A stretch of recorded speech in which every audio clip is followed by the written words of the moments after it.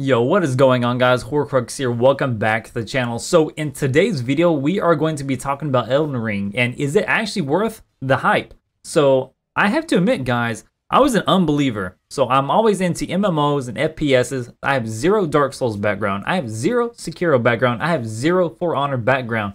But when I saw the gameplay to this game, it honestly piqued my interest. And if this trailer and the gameplay we are going to go over in this video can make me a believer, I believe I can make the elitists out there also a believer. So without further ado, guys, let's get into today's video right now.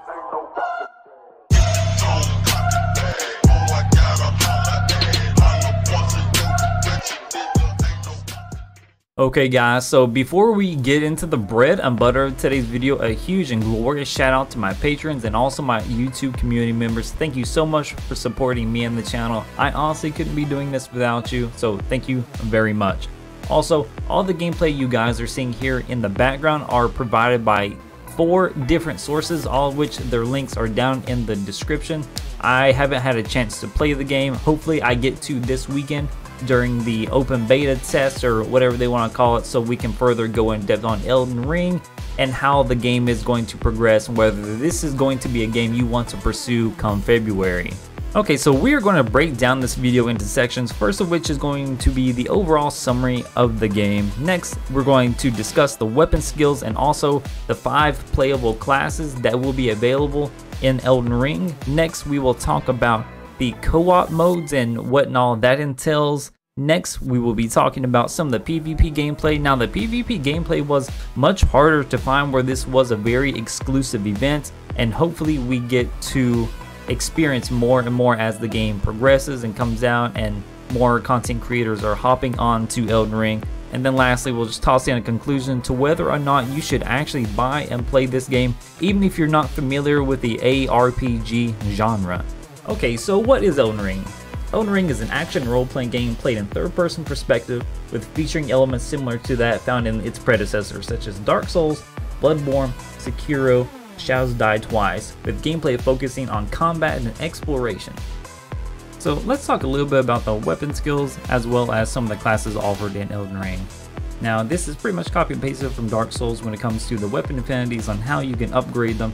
So what I'm seeing here is that you can take your weapons, you can add, again, affinities like Holy, Lightning, and really spec out your build the way you want to. Now, this does carry over into Elden Ring from what I'm told. I think you have to use what's called Ashes of Wake or Waking Ash or something of that nature to further augment your weapons. And this is really cool, especially coming from an MMO background. When I look at games like this, like ARPGs, I do not expect a lot of build variety to how you can play your character. But from what I'm seeing, there is a lot of variety out there, which really does pique my interest. Plus, some of the combat is, bar none, looks amazing. Okay, so let's discuss the 5 classes offered in Elden Ring. Now, this is only speculation. I have no clue how these classes are played because there's, quite frankly, no footage out there. So this is only speculation again. But we have the Warrior. This looks like a melee DPS class, a well-rounded class, I would imagine. Next, we have the Enchanted Knight. This looks like a battle mage, or your ranged DPS as you would call it, magic user. Kind of looks like a hybrid. Next we have the Prophet. I would imagine this is a healing class, or holy, or whatever the Dark Souls and Sekiro equivalent is. Seems very squishy, but it seems to offer a lot of group utility as well. Next we have the Champion. This kind of looks like a barbarian class, light armor, so I can imagine this guy hitting really hard, but also taking hits really hard. So lastly, we have Bloody Wolf. This looks like a tank spec. Coming from an MMO background, this is kind of the trifecta you expect to have in a game that's going to have a lot of build variety and team composition. So you always have your DPS characters, your healers, and you'll have your tank. And from what I can tell, this has everything. Okay, so we made it to the co-op section. So the background footage is provided by Eric's Gaming, which is provided to him by Rurikon. It's very hard to get and playtest the PvP and the co-op, so kudos to these guys for being able to do so. Now, the co-op in this game is pretty cool. Not only can you summon people to help you complete quests, because this is kind of an open world environment, right? I'm not sure of the cap on the party size, but based on the gameplay background, it's only 2 as of right now. I would imagine this will go higher with what Elden Ring calls invasion. Now, I could not find any invasion gameplay or PvP gameplay thereof, but it seems really cool. So one thing I'm really looking forward to is the dungeon content or raid content for in-game. Now, co-op is fun, don't get me wrong, but I would love to have some build composition running healers, clerics, tanks, DPS to really get into a variety for the team you decide to bring into these dungeons and raids. It's hard telling how high or how low the skill cap will be when this game releases, but it's definitely something to look forward to nonetheless. Okay, so we made it to my favorite section, the PvP section. Now, I am an elitist in any MMO. I absolutely min-max my builds to a T in MMOs like World of Warcraft, Elder Scrolls Online. I'm also very competitive when it comes to first-person shooters and gaming, so of course I'm going to be peaked with PvP content. Now, from what I can tell, it's just like Dark Souls. It's like a 1v1 type of thing to where you can invade others' scenarios and also have them invade yours. So I will have some gameplay footage here in the background of kind of how these sparring and duels go on.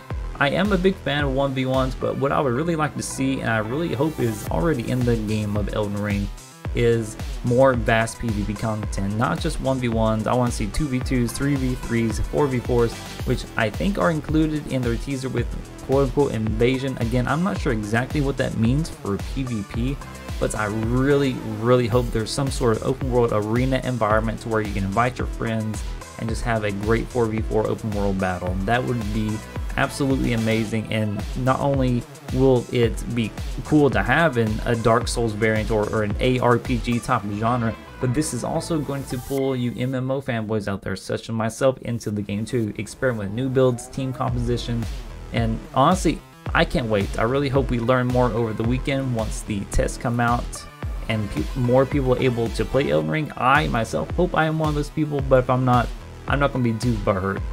Okay guys, so thank you for making it to the end. So, does Elden Ring deserve all the hype? Is it a game worth investing your time into? I would say yes. Of course, you'll have to decide that for yourself. So, not only is this an ARPG, but it pulls MMO elements into the game as well. So you have your class variations, you have the different skill builds and skill sets that you can completely customize your character from the ground up. You have co-op, which you can invite your friends to clear missions with you. You can do dungeon content. I'm really looking forward to the team compositions and the raid content for endgame. I think that's going to be a lot of fun to play around with you and your friends. And lastly, my favorite portion of the game is the PvP. Even if it just results in a 1v1 type of style, I really like the introduction of the different classes and skill builds, the way you can really spec out your character to the way you want. I do hope that this does evolve into like a 2v2, 3v3, 4v4 type of gameplay to where you can invite your friends or join other servers, and I really hope that there's a lot of incentive for doing so. The environment looks amazing, the boss fights look super epic and stunning, especially on 4K. It's pretty amazing. The kinematics hold true, and probably what I'm most looking forward to is the open world environment. So a big turn off of the Dark Souls type of genre is that it's very linear. You can't really veer off the designated path, kind of do what you want. In Elden Ring, it seems like you can, and it's actually encouraged to do so. So I'm looking forward to uncover all kinds of secrets and hidden quests and adventures and fully be immersed into Elden Ring. Thank you guys. Please let me know down in the comments whether I did a decent job covering this from a noob's perspective. If I didn't, please also let me know in the comments and how I can improve going forward. Do not forget to eviscerate the like and subscribe button, and I will catch you fine sausages in the next one. Peace.